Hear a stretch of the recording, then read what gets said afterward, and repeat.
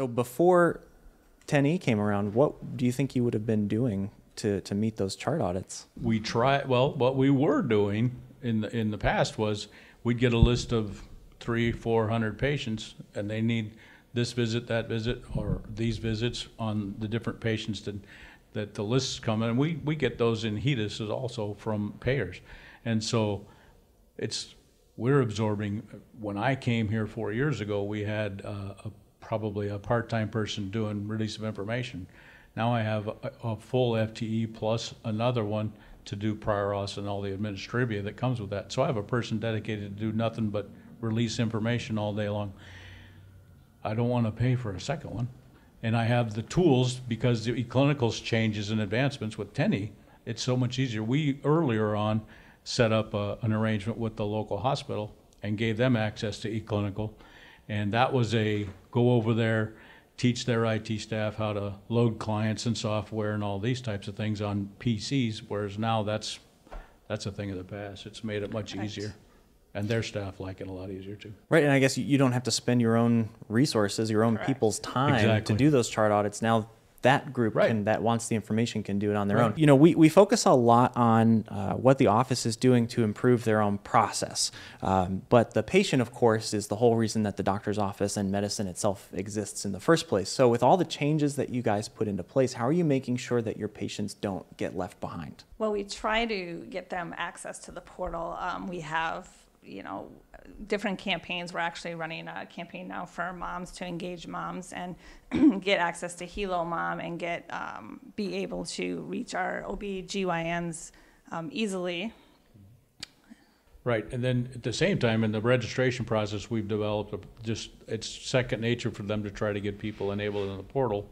We've began the process early. Some people are slow to move in technology. In a rural community, it's computers. Not everybody has a computer, and that's fine. But to engage the patients and share the information is one thing. We publish our statements online. We've worked out a lot of the processes and releasing. Patients are now used to that. Some of the other health systems in the area also have that kind of a capability. So we do that. It's not foreign. But the other side is when we go through that and implement those things. One of the things that I try to get my staff in business office and health information is to get them to understand just that. When the patient's there, we have to make sure they get it. We can throw all the stuff at them we want, all the great tech. Oh yeah, we can send you this and we can send you that, and they're just like not seeing it. And if we don't make that connection, it's of no help to anybody. And so the other thing is that little by little, we get a rapport developed with our patient population that will help when it comes to navigating changes in health insurance. How do they deal with high deductibles? How are they going to manage just getting the health care they need when the costs don't seem to go down? The health insurance premiums go up. They have health insurance, but there's a high deductible, so what are they paying for? Those types of things. And so we try to become, my goal here at Lisa Brown Clinic is to become more of an advocate to help the patients navigate that process, as opposed to the old bill collector mentality. I try to get away from that. It is certainly unpredictable, as it can be unpredictable, as you said. So how do you help the patients make that more predictable? One of the things that we've recently been focused on is doing patient care estimation and try to get people an estimate of what their costs, potentially their out-of-pocket costs could be, so they can plan. It's a work in progress. We're still developing that, but my goal is that the patients, when they're contemplating, we have a new mom, expectant mom, if we sit down and walk through with them, okay, here's typically what the costs are associated with the pregnancy and the delivery and those types of things, and help them know today, as opposed to, oh, I'm happy I got my baby and then I just got my bill. Help them plan. Put it back for in. That. Yeah, right. Can I get a do-over? But so it's just, try to help people anticipate that by giving them the information to make decisions that they need to. When I think the more you engage the patient, the less surprises they have and the more comfortable they feel. Yep, exactly. So Jen, you mentioned a few minutes ago something about a campaign to let patients know about some of these tools. Yep. Tell us a little bit about what that campaign looks like and what the patients get out of that. Well, we are rolling out with our marketing. We actually have a marketing crew that helps us do this, but they rolled out videos with the providers, and so they get that hometown feel from us, and so they get to hear in the providers' words what it means to them to service their community. And along with that, then they, we're rolling out Helo Mom so they can have access to that and schedule patient or appointments easily through the portal if they have a portal account. But then we've also tried to engage those that didn't have a portal account by allowing them access to email like us directly, where we can then turn around and give them a portal account. Kind of redirect them. Right, correct. That way. And how do you let them know that all this is out there? Well, we have Facebook, and I think we have our social media. We have website. Our website is updated with some. Now, when you go to the website at brownclinic.org, you go on that homepage. It's gonna pop up a video immediately with some of the providers' interviews and comments about the OB care they provide and deliveries and what it means to them to take care of those people here at home. Because the larger health systems, we have a hospital in town here, but the larger health systems are, in some cases, nearly 100 miles away. So we try to keep it at home and work within the community. And there's billboards in town and stuff like that. So we do a fair all marketing channels, multi-channel, right? Sure. Are you using the campaign feature with eClinical Messenger at all to get any of those? We've used it, well, not specifically for this, but we have used it in the past quite commonly for like flu shot campaign and those type of things. It's helpful. We do have a Medicare Wellness Visit campaign as well, which Right. you might be using as an ACO. Sure. That might be something that your patients have gotten in the past. We've been talking about how you guys are super users and how you've accumulated all of this knowledge that you spread to the rest of your practice to drive the adoption. Do you think that a super user is all about the information, the knowledge that they have, or is there like a process component to it? I think probably both, because you need the knowledge, but then you need to be able to be organized and set up how to run the process and how to implement it. Mm-hmm. I agree. It's kind of a combination. The other part that's the intangibles is if you have a smaller group of people that are comfortable with what you're doing in the technology, a template or a process or an order, whatever the case happens to be, if somebody's comfortable and confident, that's going to by itself instill some confidence and comfort in the people that are trying to learn it because they're not sure. There's some value there in that person who's calm and collected and like you said, has that mentality of don't worry, we'll figure it out. Right. And that'll be helpful as well. Now, you mentioned you went through the PCMH process. Yes. What was that like for you? Was that valuable? Very valuable. It was a long process. I think here it was nearly a little bit over a year process of understanding the requirements for reporting and all the different standards you have to meet for NCQA. We started out with the goal of getting PCMH certification. We attained level 3 PCMH certification with the 2014 standards, and we lived through a change in the standard at the same time we were trying to become certified, so it was almost like ramping it all up and starting over. But I think that wasn't a bad thing. The process of living through that and developing procedures and policies and documentation requirements to meet PCMH certification requirements were helpful in the mindset of the organization. We have to do certain things. The ownership decided they wanted to become PCMH certified, so that was our goal. How we got there absolutely depended upon our staff, and they did a wonderful job. We went through that eClinical. We had consultation services through PCMH certification.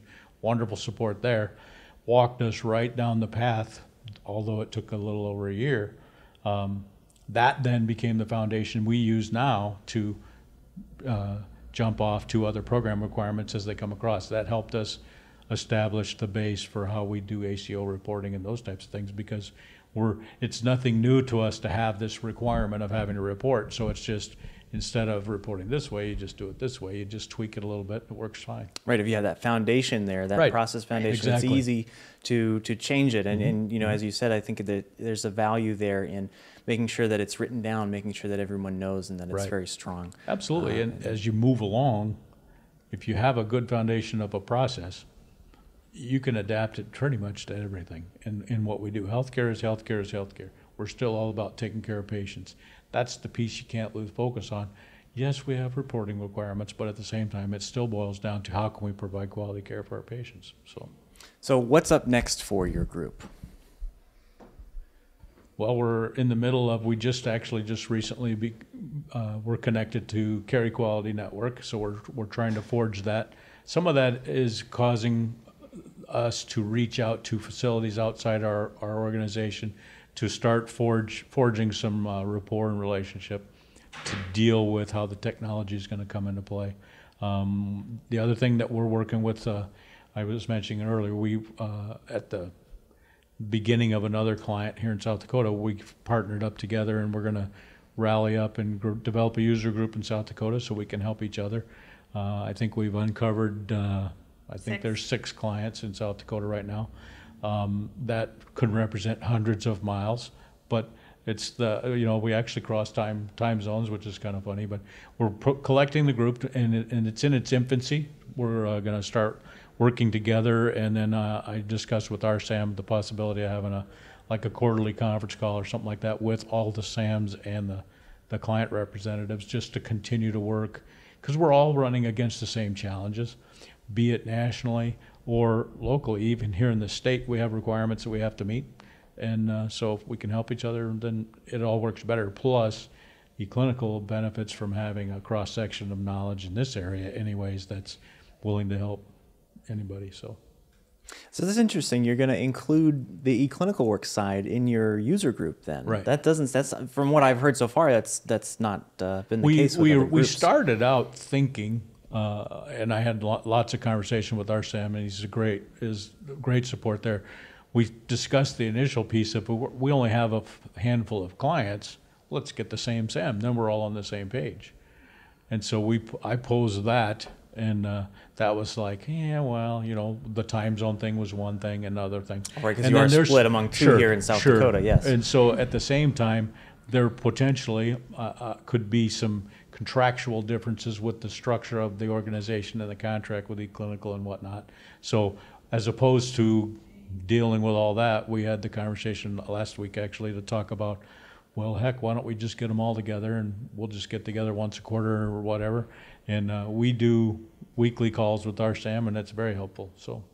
Well, and I think our Sam has been really great and open with us, and so we feel comfortable with him, not necessarily just sugarcoating things, and just because we're here to solve a problem. Right. We don't necessarily want to point a finger at who for what happened. We just want to solve a problem, and he's been open and honest and very well transparent. I have to say that I feel strongly that our Sam, our account manager at eClinicalWorks, is truly our advocate to eClinical on our behalf, which is wonderful. And so the fear we had in this whole endeavor was, don't take our Sam away.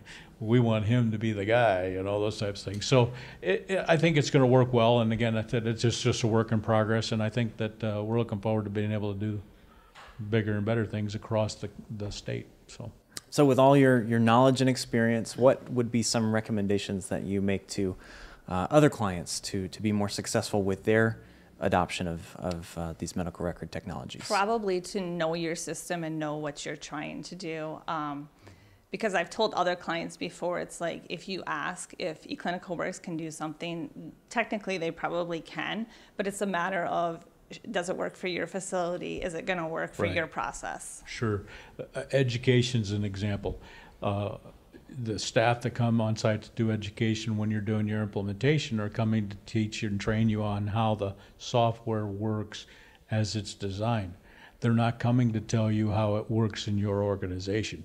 And so how you operate and how you process in your workflows and whatnot, having a good handle on that is always a good thing. And I always say, I've said for years that in industry, in manufacturing industries, if they're going to make a change, like changing to an EMR, they're going to make a change in their system on their assembly line, they adapt their processes to the new equipment and the new process. In healthcare, for some reason, we get stuck on we like how we've been doing it forever, and we want to make that new tool work our old way, and it doesn't work all the time. And so to me, it's don't be afraid of the technology. Be willing to being open-minded and embrace what you can do and look at it as a process improvement add-on, as opposed to this, oh my gosh, I have to use this chart. That's too many clicks. Well, let's work through it together. And that's one of the things I think we enjoy here is we have a good enough rapport within the organization that we're constantly trying to make it better. You know, if we can remove one click and make a doctor happy, sweet. Then that phone won't ring for a while. Then you move on to the next call, right? Right. Well, you mentioned tools a couple times throughout the episode, and of course, an EMR is just another tool. You mentioned screwdrivers and drills and stuff like that. I mean, what kind of a similarity do you see there? For us, the tools in looking at what's available within eClinical anymore, EMRs aren't one size fits all like they were 10, 15 years ago. Nowadays, it's pick the parts that work for you. So it's much like you walk in and you open up this toolbox and you've got all these new shiny little tools in there, and it's like, this is going to be fun. Well, where do I start? Which tool do I pick up to begin with? One of the things that is a tendency, I think, for new clients when they look at it is, well, we're just going to do the scheduling part first, and then we'll worry about the billing part, or we'll do the billing part, then we'll do the scheduling part, and then we'll work on care planning or whatever. We chose to just jump in and do the whole thing. And I think that helped require us or force us to learn quicker.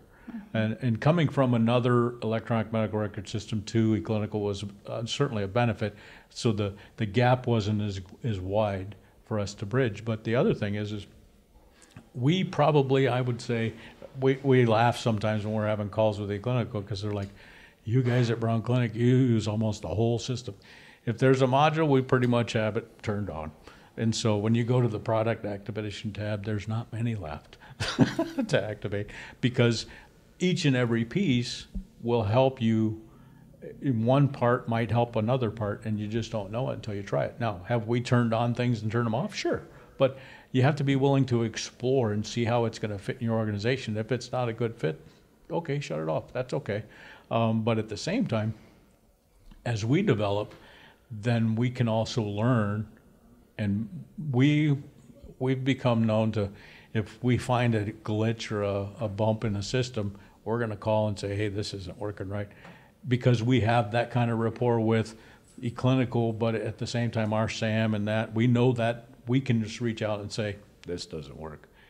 And we work it together. It should be this. And so I think that's important for people to be willing to see that, but at the same time, not be afraid of it. In modules or a la carte type environment that systems are now, people get caught up with, well, I'm going to have to pay more for that? Well, sure. You're not going to get something for nothing, but at the same time, if on the backside the cost to benefit is you have a better benefit for organization or patients or both, and it's a win-win, why wouldn't you want to do that? Right. I like the analogy of taking a trip through the store rather than having the anxiety of maybe, having a test or something like that. How do I know it all right away?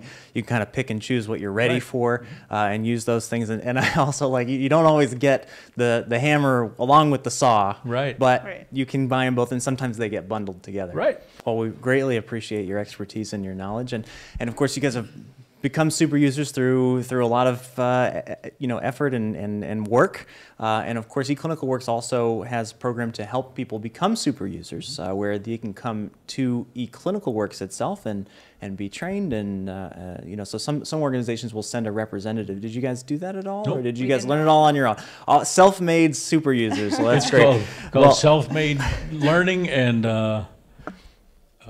aggressive networking at the conference. That's right. Those conferences we saw you there at Nashville a few years ago. Yep. It was great to see you. I think you guys are going back again this year to Dallas, so we'll look forward to seeing you there. Yeah. So for those of our clients who don't feel as confident about making themselves into super users, as I said, eClinicalWorks does offer a program. You can send a representative or several to eClinicalWorks. We'll get you trained up and help you to reach that peak that Brown Clinic here has reached. Well, thank you guys so much for all of your time and your information. It was a great pleasure to have you here. You can check out our other episodes on iTunes, YouTube, and my.eclinicalworks.com. For the eClinicalWorks podcast, I'm Adam Salati.